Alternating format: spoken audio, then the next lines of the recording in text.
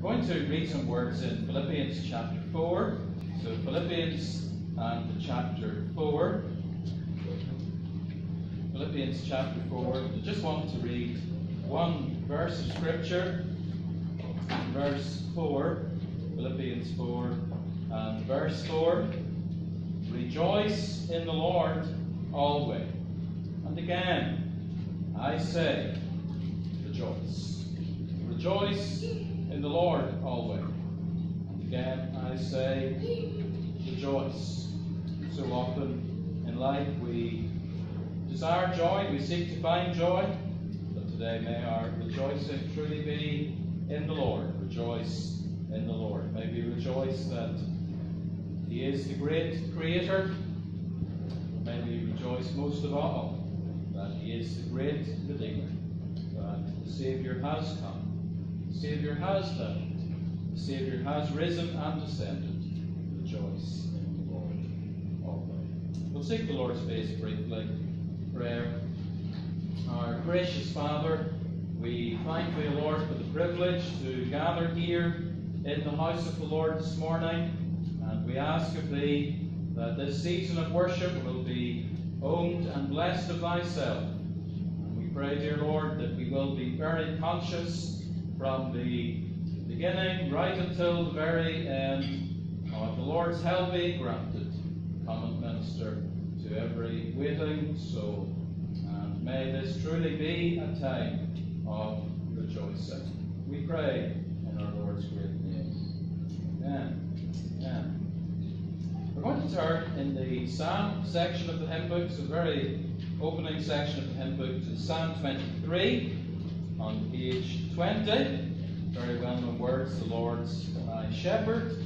And today our great theme through the meeting will be the shepherds in Luke chapter 2, and how appropriate it was that the message of Christ's birth would be delivered to shepherds, for our Saviour Himself is the great shepherd.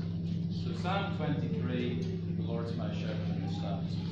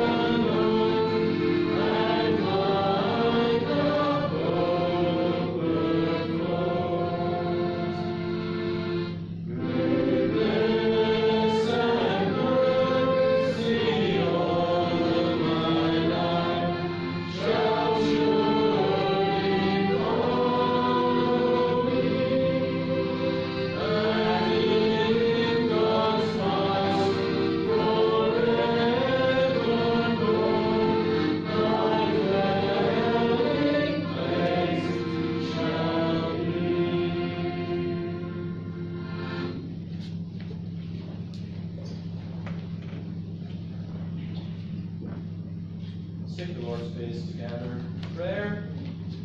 Let's pray. Our gracious Father, how we rejoice today in the great truth of these words that we have been singing. The Lord's my shepherd. We thank Thee that the Christian has come to enjoy that great truth, that Jesus Christ is the good shepherd of His sheep. We thank Thee that we've come to see that great truth, that He is the chief shepherd. We thank Thee that He is the shepherd that has laid down His life for the sheep. We thank Thee that it is on the basis of the death of the shepherd that we approach Thee today. Yea, it is on the basis of that great truth that we dare to say that the Lord is my shepherd. What an amazing truth that the perfect Son of God would be called ours. What a privilege to call Him man. And oh Lord, we pray today that the great truths of Christ will rejoice our hearts during this season of worship today. And in all that we see, we pray chiefly that we will see Him. O Lord, be pleased to undertake in every part of the meeting. We pray that the voice of the Lord will be heard speaking to us. And, O Lord, we pray that this will be a season when the Lord comes near. And, O Lord, we look to Thee that all that's said and done will be to our Lord's honour and glory. We thank Thee for Your blessed hand that's been upon every individual and family over this holiday weekend, and we do pray that as we come to a new year in Thy will, that we will know much of the rich blessing of God in 2022. Oh Lord, our eyes are looking up to Thee, and we yearn for a new thing. Lord, in this new year as it approaches, we pray that we will have great anticipation of a mighty move of God among us. Visit us, we pray. And, O Lord, we pray that we will know the Lord coming near and working in the midst of this flock. O Lord, we do ask of Thee, dear Lord, that You will have mercy upon our nation. Have mercy upon our leaders. We pray, Lord, that they will be given wisdom, not the wisdom of man. We recognize in these days we need something much more than that.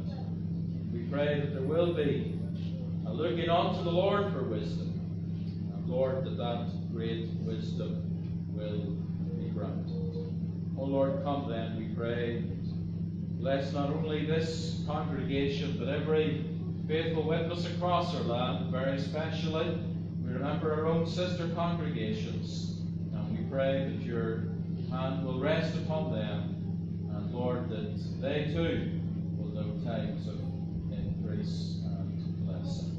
So we commend our season to Thee today. Come and gather with us. We pray our Lord's word. Amen. On Friday evening past, Keris and Kathleen were ministering in song, and the words that they were singing, they didn't have page with them, so they were under a bit of added pressure, and so we've asked Keris and Kathleen if they'll come and sing for us, please, this morning. After they come to sing, our brother Webster is going to come with the message of the Lord's Keris.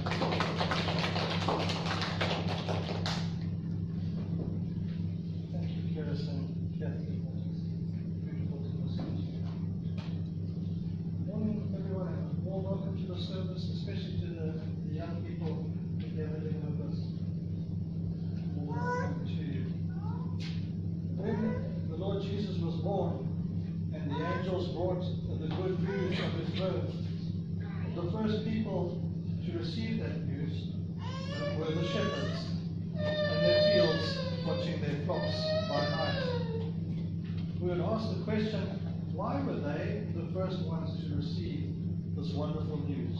And obviously we can't answer that categorically. We do not know the mind of God on these things, but I think there is a possible thought in this, that the shepherds were not proud people. They did not think highly of themselves. In fact, if you look right back to Genesis 46, we find that the Egyptians, as Joseph told his brothers, the Egyptians despised shepherds and those who tended herds and flocks. They were regarded as unskilled, uneducated, and if there were class systems back then, as they always have been, they would have been regarded as the lower class of people.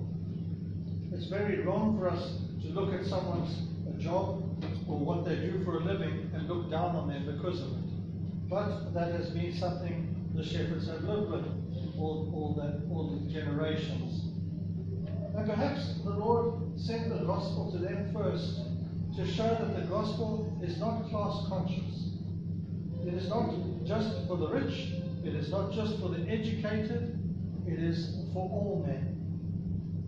When Peter was called to go and speak in Cornelius' house, the Lord said, God is no respecter of persons. He that feareth them in every nation will be received. But there's a condition for those who will obey the gospel. The condition is this: we must receive it with a humble heart. David, who himself was a shepherd, said the sacrifices of God, the sacrifice that he will receive, is a broken and contrite spirit, a humble heart. And the Lord Jesus says that is why it is so hard for the rich to be saved. Now, young people, how do you define who is rich and who is poor? I will try to help you in a few moments, in a few minutes. Firstly, there's a definition of what they call extreme poverty around the world. What they classify as extreme poverty is people who have to live on less than $1 per day. For us, it's less than $1.50 per day. So if they earn $365 in a year, that's all they have to live on. We know most of us can spend that in a week on groceries. That is called extreme poverty. And approximately 1 billion people in the world, of 6 billion people, live in extreme poverty. To take it a step further, almost half of the world, about 3 billion people, or 46% of the world, live in poverty. Not extreme poverty, but they live on less than $5.50 a day. Less than $5. That is about $2,000 in a year. If we compare them with ourselves now, the average, the minimum wage in Australia is $20, not a day, an hour. And then you start to see, perhaps we are living in a rich country. Perhaps we are rich. And when we think of the shepherds who received this gospel, they received it because they had humble, poor hearts. And young people, we need to be careful living in a country like Australia, that we do not become proud and arrogant as the nation around us, as a rich nation. Our Lord said, a rich man shall hardly enter into the kingdom of heaven. It's easier for a camel to go through the eye of an eagle than for a rich man to enter the kingdom of God. I say to young people, beware the arrogance of the nation of Australia. Be careful of people around you who say there is no sin. And if there's no sin, there's no real need for a Savior. In fact, we're not even sure if God exists. Well, the gospel came to the shepherds because they didn't think like that. They thought lowly of themselves. They didn't think they were great. But they thought highly of the gospel that was presented to them. It says when the first angel spoke to them in a bright light, it says they were sore afraid. They didn't laugh at it. They didn't dismiss it as something strange. They were afraid. They were hearing words from heaven itself. I encourage you, young people, when you read God's word, think of it that you are hearing words from heaven itself. Receive them with fear. But they also receive them with joy. After the first angel spoke, it says there was a host of angels singing and worshipping God. And they said to the shepherds, in verse 9, verse 10 says, fear not, for behold, I bring you good tidings of great joy, which shall be to all people. This is the gospel to all people. In other words, implied in that to the shepherds, it includes you. This is the good news of great joy for you too. And if they were still wondering if that included them, in verse 11 the angel says, for unto you is born this day in the city of David a Saviour, which is Christ the Lord. Unto you, shepherds, who think lowly of yourselves, unto you is born this day a Saviour. They thought lowly of themselves, but they thought highly of the message from heaven. And we know that they thought highly of it because as soon as they heard it, they acted on it, they obeyed it. The young people, every one of us reacts to the gospel of Jesus Christ. There is no neutral place to stand. You either receive it or you reject it. The shepherds, as soon as they heard the good news, they said, we must go. We must go and see what has been told us. And prompt obedience shows that they thought highly of the gospel. Although they were shepherds, they were also sheep, like us. They too were sinners. All we like sheep have gone astray, but we return to the shepherd of our souls. Here's the wonder, that although shepherds may be looked down on as uneducated, unskilled, low-income earners, our Lord Jesus Christ, the eternal Son of God, is not ashamed to be called the shepherd of his sheep. When people come to him, he is the good shepherd who gives his life for his sheep. Our loving and gracious Heavenly Father, we thank you this day for the gospel of thy dear Son. Lord, we thank you that it is good news to all people. Lord, I pray for each young soul here today, that, oh Lord, they would hear the good news and respond with, like the shepherds did, with instant obedience, and give worship and honor and glory to the only begotten Son of God. We thank you for him, who was willing to take on humanity, though he is the eternal Son of God, and he was willing to take on flesh and blood in order that he might die, in order that he might be the good shepherd who gives his life for the sheep. Oh Lord, take each young soul, each young heart here today, Lord, and make them a sheep of thy pasture. Lead them in green pastures, beside still and quiet waters. Keep them close to the shepherd's son. We ask in Jesus' name. We'll continue our worship by turning to hymn 82.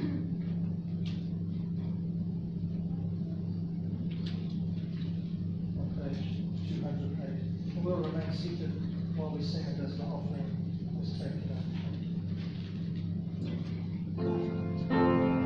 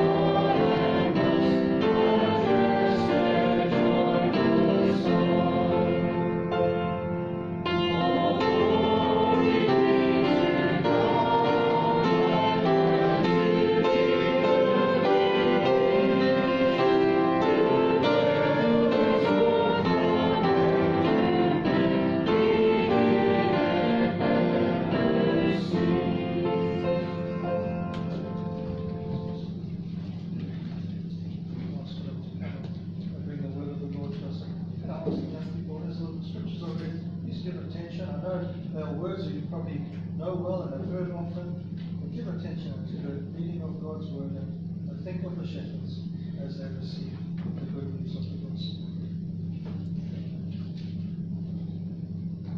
Thank you, Bevis, for bringing the message to the boys and girls, and also for leading in that offering hymn. Turn please in God's word to Luke chapter 2, the Gospel of Luke, and the chapter 2. There's no Sunday school today, no Sunday school during the school holidays. It will recommence when term begins again. I was making the assumption that most people want to get away soon after the meeting today, so we haven't officially organised refreshments, but the hot water is there. If anyone wants something hot to drink, or there are plenty of cold drinks in the fridge as well. So if the children want some cold drinks, they are there in the fridge. There's some cookies, so do wait behind if you'd like to. Wait behind for a time of fellowship after the meeting. Next Lord's Day morning will be the Lord's table. So next Lord's Day morning, the first Lord's Day of the new month, will be the Lord's table. And then also, tomorrow being the public holiday, there will be no men's prayer meeting. So no men's prayer meeting tomorrow, but the Wednesday evening prayer meeting will be as usual at 7. We're going to turn, as I've already indicated, to Luke's Gospel chapter 2. Luke chapter 2, and we'll read from the verse 1. The verse 1. It came to pass in those days that there went out a decree from Caesar Augustus that all the world should be taxed or enrolled. And this taxing was first made when Cyrenius was governor of Syria. And all went to be taxed, every one into his own city. Joseph also went up from Galilee, out of the city of Nazareth into Judea, unto the city of David, which is called Bethlehem, because he was of the house and lineage of David, to be taxed with Mary his espoused wife, being great with child. And so it was that while they were there, the days were accomplished that she should be delivered. And she brought forth her firstborn son, and wrapped him in swaddling clothes, and laid him in a manger, because there was no room for them in the inn. And they were in the same country, shepherds abiding in the field, keeping watch over their flock by night. And lo, the angel of the Lord came upon them, and the glory of the Lord shone round about them, and they were sore, very afraid. And the angel said unto them, Fear not, for behold, I bring you good tidings of great joy, which shall be to all people. For unto you is born this day in the city of David a Saviour, which is Christ the Lord. And this shall be a sign unto you. You shall find the babe wrapped in swaddling clothes, lying in a manger. And suddenly there was with the angel a multitude of the heavenly host, praising God and saying, Glory to God in the highest, and on earth peace, goodwill toward men. It came to pass, as the angels were gone away from them into heaven, the shepherds said one to another, Let us now go, even unto Bethlehem, and see this thing which is come to pass, which the Lord hath made known unto us.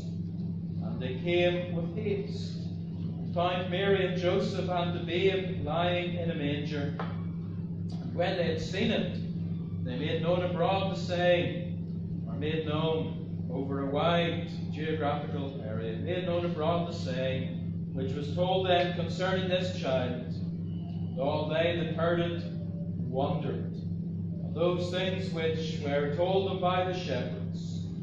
But Mary kept all these things and pondered them in her heart.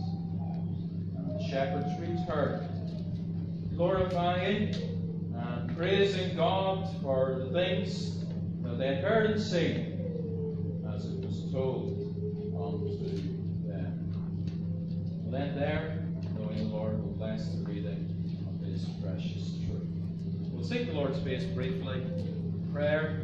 the Lord's help as we come to the ministry of the Word. Let us each pray that the Lord will come and minister to our hearts. Our gracious Father, we thank Thee, O Lord, for Your precious truth and the thoughts that we have already had today as we have pondered upon the shepherds. And we pray that, again, the help of God will be given. As we look at this passage, we pray, like Mary, that we would keep all these things and ponder them in our hearts. To that end, we pray for the mighty help of the Spirit of God. Come, we pray, open up the Scriptures to us, teach us from Thy truth. Pray in the Lord's great name. Amen. Amen. In 1949, A.W. Pink wrote a work on the subject of Revelation. Not the book of Revelation, but God being the one that reveals Himself to the world. In the introduction to that book, he spoke about the prevailing materialism and the prevailing skepticism that existed at that time across the face of the earth, most especially in the Western world. He spoke about great centres of learning and their corrupting influences.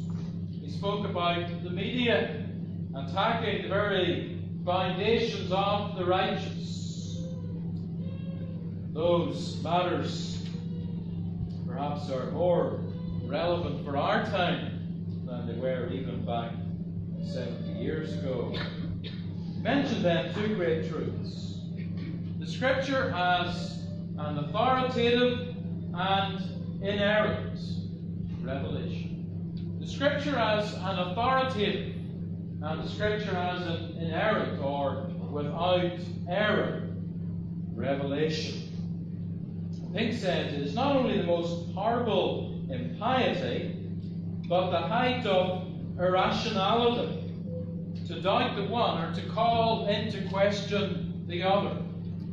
It's the height of irrationality to doubt the authority and the inerrancy of the Word of God. You see, when we consider the reality of God revealed in creation and every evidence around us of God's great being, when we consider even our own constitution, our own physical makeup, it's irrational for us to question the existence of God. As the Scripture rightly says, the fool hath said in his heart, there is no God. If it's irrational then to say there is no God, it follows that it would be irrational to say that such a God of power and wisdom could not reveal Himself. So if we accept that it's irrational to deny the existence of God, that the theory of evolution and Big Bang and so on is irrational, and that is the case, then it would also be irrational to suggest that God cannot reveal Himself. In theology, we normally divide God's revelation into two broad categories. We talk about natural revelation. That is, God revealing Himself in creation. As we look around us, and we live in a beautiful place, we see much evidence of the great Creator. And then there is what we call supernatural revelation. Supernatural revelation. See, natural revelation tells us there is a God. But natural revelation doesn't tell us how we can come to know that God. We need then God to reveal Himself in some way other than creation itself. And all through the Old Testament, God was revealing Himself through prophets. God was revealing Himself through dreams, through visions. Our Saviour, the Lord Jesus Christ, came as the great revelation of God. Through the apostolic era, the Lord was still revealing Himself through miraculous sign gifts, leading to the completion of the great canon of Scripture, the Word of God. And what has any of this to do with the shepherds? Well, that night as the shepherds were in the field, keeping watch over their flocks by night, they had before them natural revelation. The heavens declare the glory of God. And that night, before the angel appeared, those men were left without excuse, as every sinner in the world is. They saw the heavens, they saw the skies, they saw the stars. They were left without excuse. The heavens declared the glory of God. And yet, as I've said, that was not enough to bring them to know God. So they knew certain things about God by looking up at the night sky, but they needed this supernatural revelation. And that's what this whole section then is about. If you look with me at verse 15, it came to pass as the angels were gone away from them into heaven, the shepherds said one to another, Let us go even unto Bethlehem, and see this thing which is come to pass. And these words I want to draw your attention to, which the Lord hath made known unto us. This night the angel has been the messenger of God. The word angel means messenger.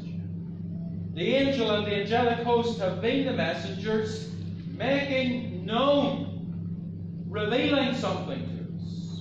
Verse 17, when they had seen it, they made known abroad the same which was told them.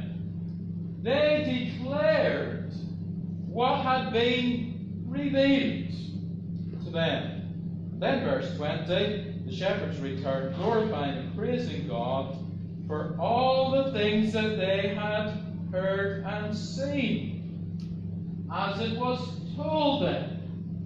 And again, the whole emphasis there is on God's revelation. You and I do not need a visitation from angels to know God's will, God's Word, God's truth. You and I don't need to meet someone that claims to have had such an encounter. In fact, if we did, we would need to put them through some rigorous testing, as the Word of God would indicate to us. We don't need an angel to come, because we have the written Word of God. God's truth is revealed in Holy Scripture. As Peter said, we have a more sure word of prophecy, more reliable than if an angel did come. So what I want to do this morning with the Lord's help is to seek to open up this section that is before us and look at these things of these things of revelation. So I want us to take this theme where there was this special revelation, but apply it as to the Scripture being God's revelation to you and I. I want to see, first of all, that God's special revelation is focused on the evangel. God's special revelation is focused on the evangel. And this was true then concerning what the angels brought to the shepherds, as well as what God brings to you and I through the book, through the Word of God. It's focused on the evangel. So if you look with me at verse 10, the angel, and in this case we're not told who the angel was, perhaps it was Gabriel, that we've already encountered in chapter 1, but it certainly was an angel from heaven. The angel said unto them, Fear not, for behold, I bring you good tidings of great joy. The words here, good tidings, they're translated in a Greek word from which we get our word evangel, evangelistic, evangelical. Those words all come from this particular Greek word. So if we read it in that way, I bring you the evangel, because the evangel is good news, the gospel, the good news. And here was the good news. A baby has been born. Unto you is born this day. And notice it says, in the city of David. The angel didn't say, unto you is born in Bethlehem. Why was that? Surely the angel was taking them right back to the Old Testament Scriptures. Christ was born in Bethlehem because he was of the line of David. He is the anointed one, the Messiah, David's greater son. And so it was no accident that the angel referred to Bethlehem in this very specific way. Unto you is born this day in the city of David a Saviour, which is Christ the Lord. And the angel was explaining the birth of this baby is unique. As we saw on Friday night past, the words here indicate his true humanity. He was a baby wrapped in cloth, so his humanity was real. Mary didn't look at this baby and say, well, he's something different, so he doesn't need to be cared for as babies are cared for. His humanity was true. But then he is Christ, the Lord. The Lord. He is God manifest in flesh. I want you to come down with me to verse 14, where this one angel is joined by the great angelic host. And they sing or say these great words in verse 14. Glory to God in the highest, and on earth peace, goodwill toward men. Now those words, especially the words at the end of verse 14, are often quoted and printed at this time of year. On earth peace, goodwill toward men. Even the liberals very often will take those words and they will say this is the meaning of Christmas.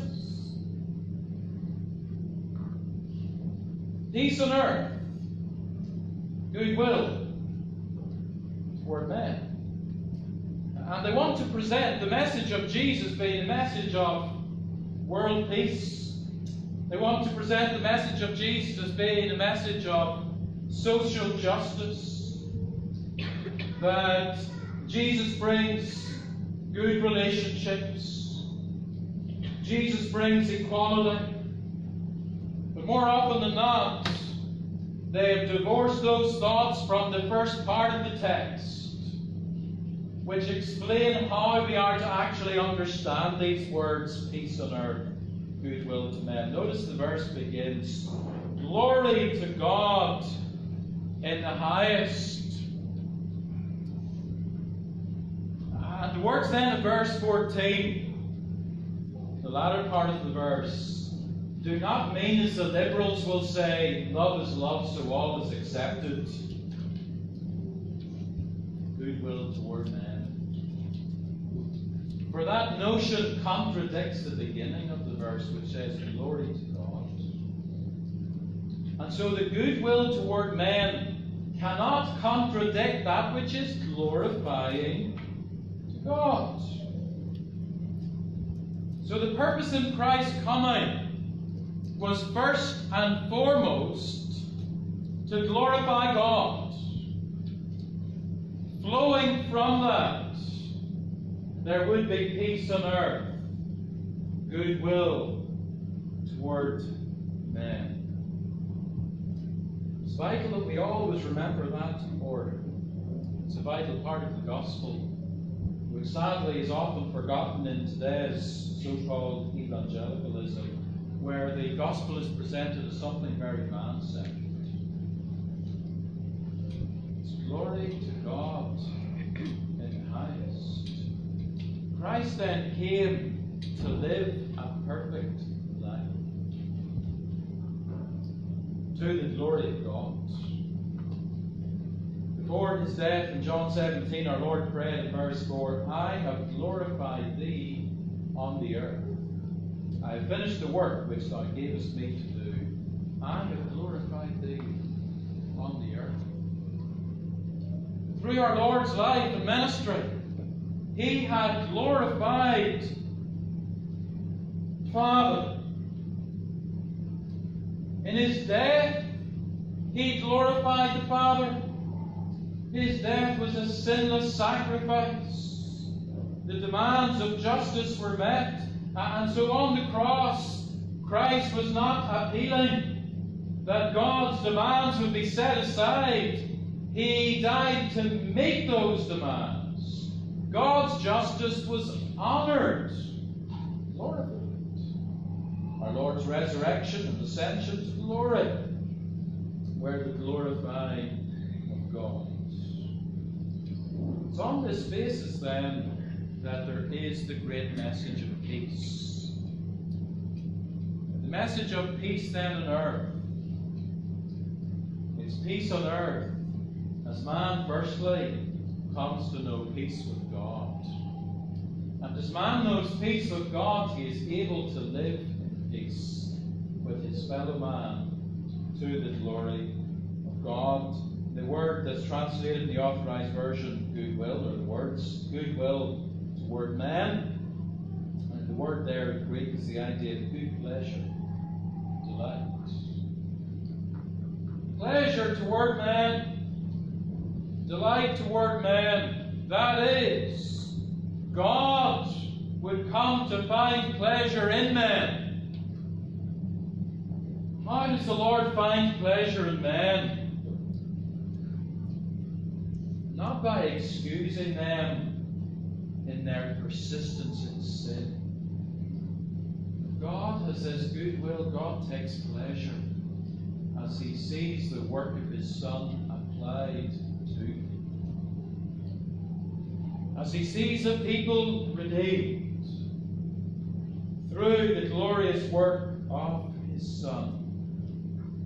And I come back to my point then. God's special revelation is focused on the evangel, on this good news.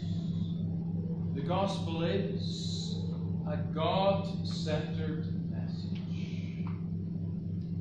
And this book, from cover to cover, the Word of God, is full of the truth of the evangel. Luke chapter 2:14, in many ways then, is really just a summary of the entire Bible. What is the message of the entire Bible? Glory to God in the highest. On earth peace. Goodwill toward man. What the verse then is showing, that such a message needed to be communicated because the earth is naturally at enmity with God. How is it today between the natural man and the holy God? The case is that man is in rebellion against God. On earth, enmity.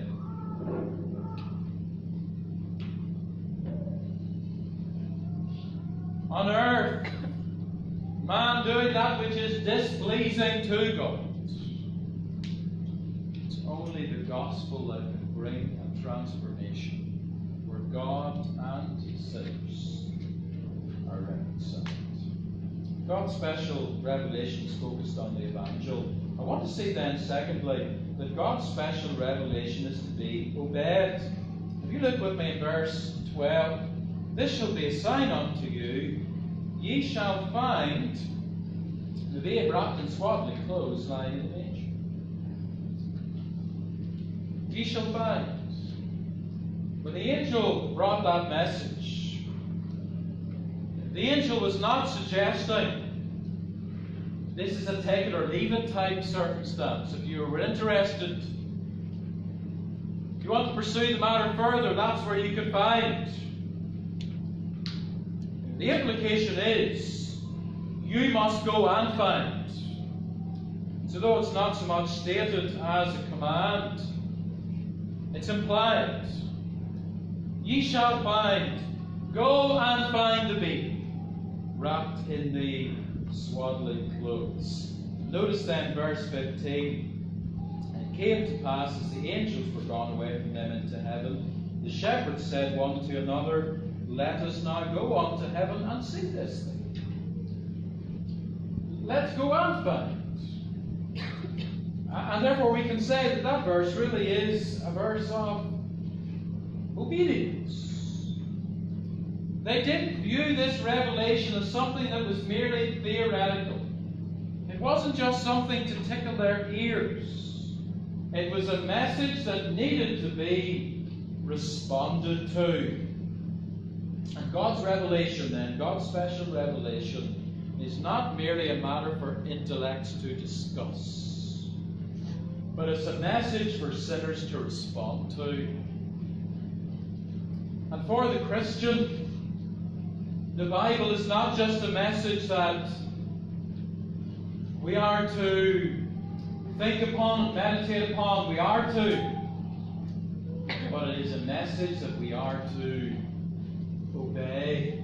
And so thinking about the evangel, that good news of the gospel, it is not merely given as advice. The gospel is not to the sinner. You may want to consider going to Jesus for mercy. No, the gospel is a command. Repent, believe, and thereby, Paul said in 2 Thessalonians 1 verse 8, in flaming fire taking vengeance on them that know not God and that obey not the gospel.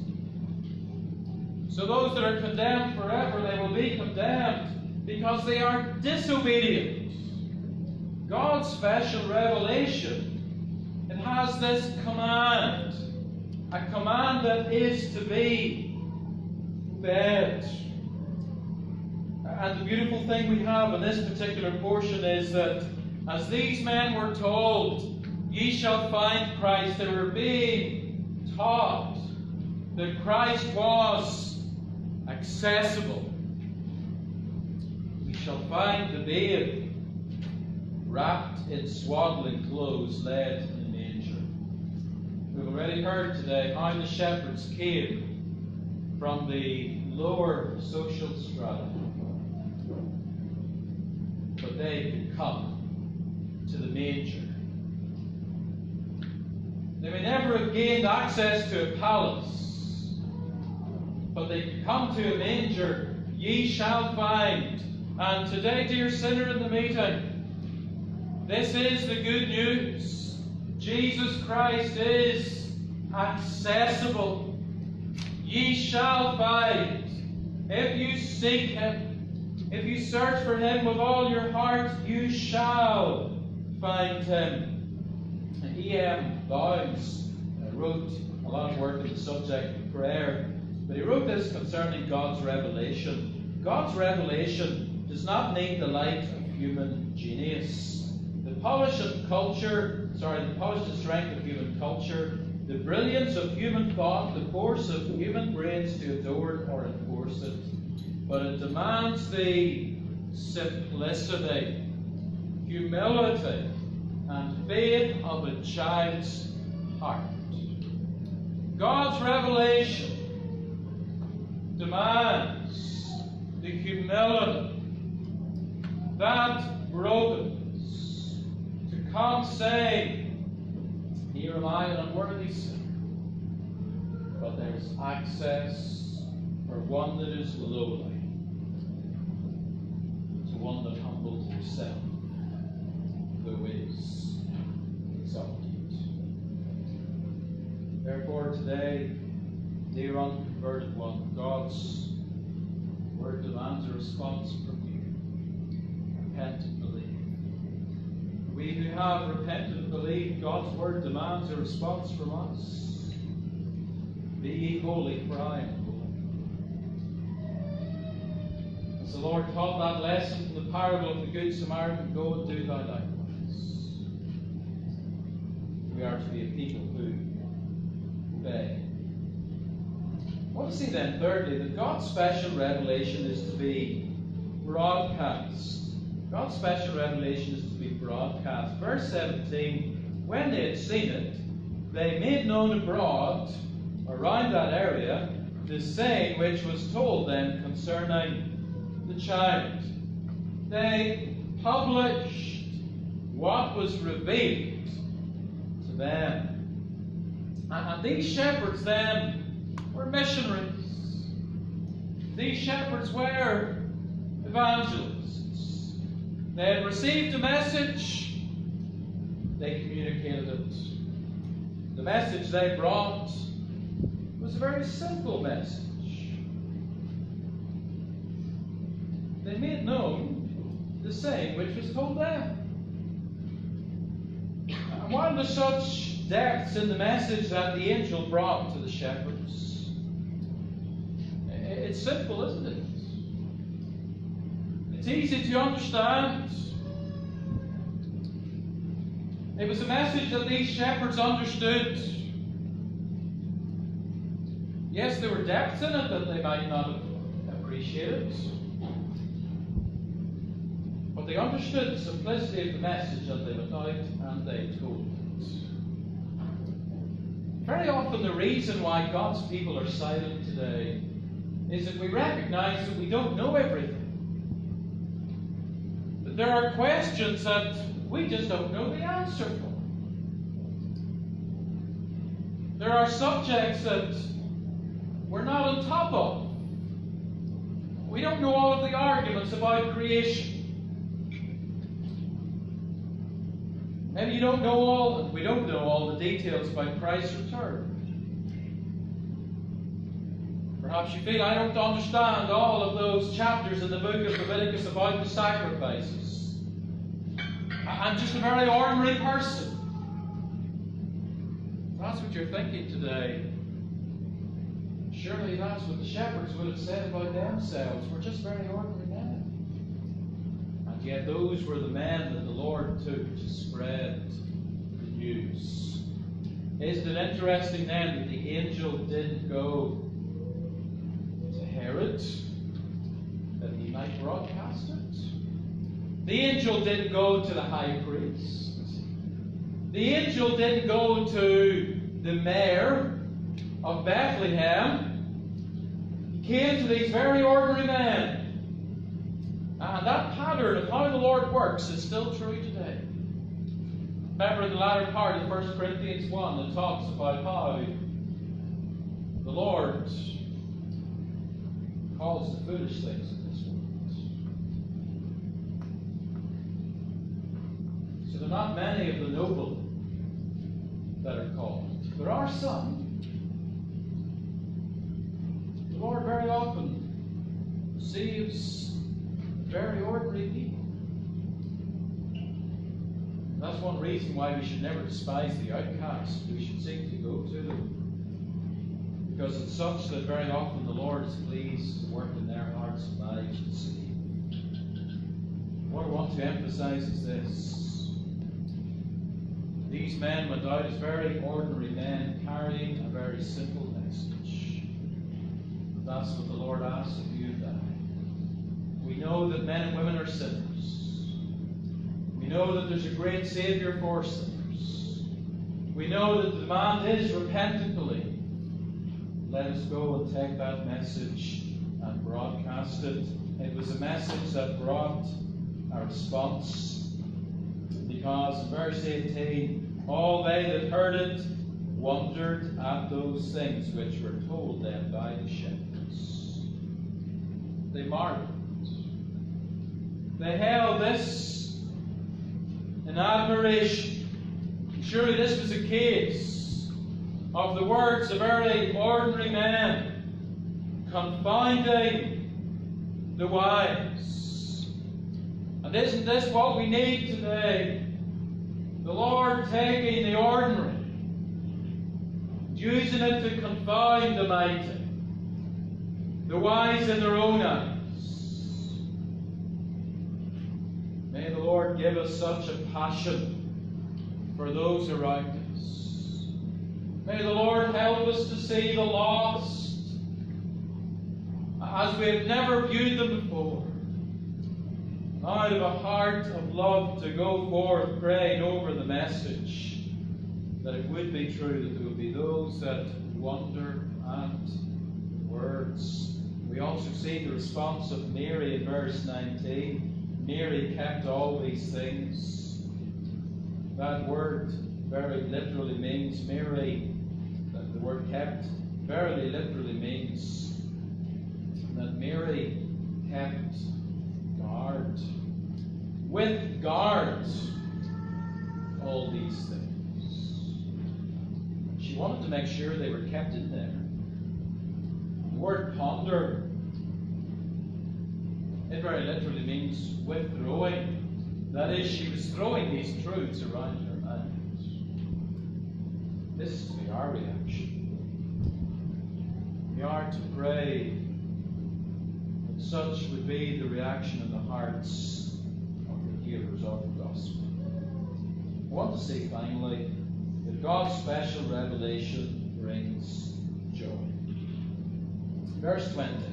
The shepherds returned, glorifying and praising God for all the things that they had heard and seen, as it was told unto them. The message of the coming of Christ is a message of great joy. Behold, I bring you good tidings of great joy. And as they were told, here is a message of joy, we see that it did change these men. They were transformed into men of joy, glorifying and praising God.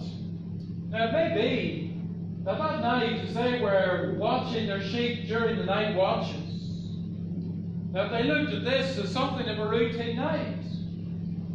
Yes, I'm sure they talked about how busy Bethlehem was. I'm sure they talked over some of the significance of this census that was taking place. But otherwise, it was a night of sameness, wasn't it? Yet the message that the angel brought delivered them from that sameness. Here was something that brought joy. This revelation is like medicine. Today, surely the great need is for joy. All around us we see great fear. We don't very often see much joy. The Word of God at first often comes causing fear, bringing conviction. We pray that it would do that work. When the sinner is convicted and he's brought to see the good message of the gospel, God's Word is like medicine. What joy brings. What delight it brings. The Word offers joy, but it can never deliver those goods. Voltaire, the great infidel, found that his unbelief didn't bring joy. It's recorded that Voltaire said in the latter part of his life, "I wish I had never been born." There wasn't much joy in unbelief, was there? Lord Byron, a man who had great wealth, a man who enjoyed great pleasure, he said, "The worm, the canker, and grief are mine alone." Worldly pleasures and entertainment hadn't brought joy to him. A great American millionaire when dying is said to have said, "I suppose I am the most miserable man on earth." Money hadn't brought him joy. Said that Alexander the Great, after his great conquest, said in lamentation, "There are no more worlds to conquer." His great victories, the reaching of ambition, did not bring joy. Today, if you lack joy, heed this message. I bring you good tidings of great joy. Great joy. Shepherds found, glorified, praised God. I wonder, have these shepherds provided lambs for the temple? Bethlehem isn't too far away from Jerusalem. It may have been that from among these flocks that the very best would be brought to Jerusalem as sacrificial lambs. Isn't it a wonderful thought that that night in Bethlehem was born the perfect lamb? The perfect lamb that would be brought to Jerusalem as the sacrifice. That perfect lamb, through his work, would be the one that would bring joy. May you look to him today. As we think of that subject of God's special revelation, here is God's revelation unto us. He is born in the city of David, a Savior, Jesus Christ the Lord. May the Lord take his word right in our hands. We'll bow together, please, in prayer. Perhaps the Lord has spoken to your heart today. Perhaps it's true in your life that there's a lack of joy. Surely if there's a lack of joy, then the lack must be traced to a lack of joy in Jesus Christ. Perhaps even your prayer today ought to be this: show me Christ afresh. Show me the beauty of his work. Keep my attention fixed on the Lord, reveal himself through his word to our hearts. Our gracious Father, we ask that you'll take your truth and write it upon our hearts. We pray that through this day, our great delight will be in the message of the Lamb, who is the shepherd. Pray for any in our gathering who are yet unconverted, that this would be the day. Our Lord Jesus Christ. Continue with us, we pray in our Lord's name. Amen. I'll ask my brother Bevis, please, to he'll come and lead us in our closing worship.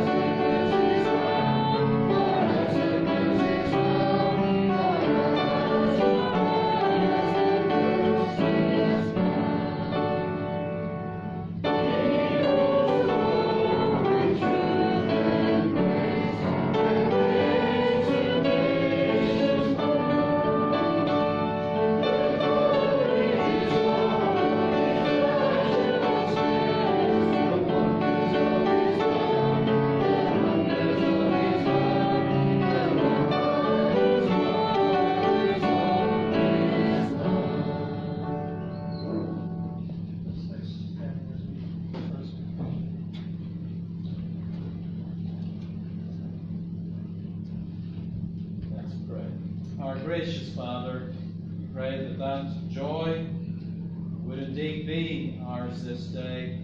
Bless our fellowship together. Take us each to our homes in safety.